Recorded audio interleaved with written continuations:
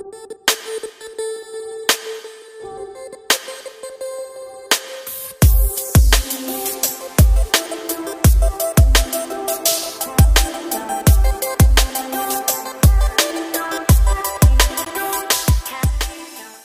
students, today we have a simple but interesting question for all of you.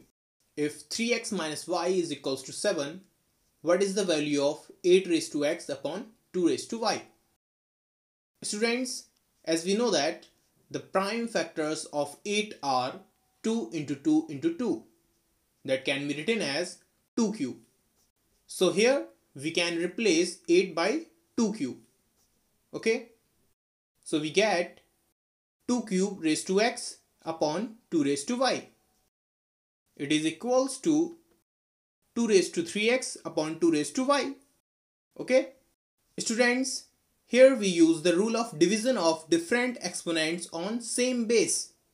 That is, a raised to m upon a raised to n is equals to a raised to m minus n. So here we get 2 raised to 3x minus y.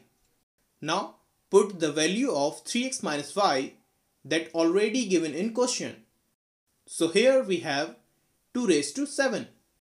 On expanding the value of 2 raised to 7, we get 128.